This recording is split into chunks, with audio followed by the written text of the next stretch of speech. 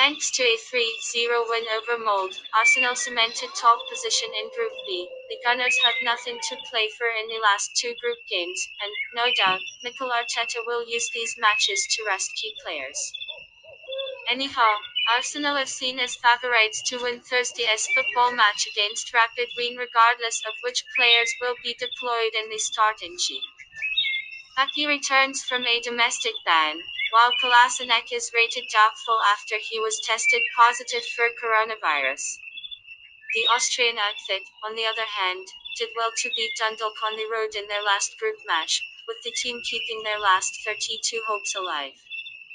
Rapid have been in a fine form of late, and seeing that Mikel Arteta is likely to mix the squad this time out, Sheriff's polls is on the cards. This match will be played on 03/12/2020 at 23 o'clock.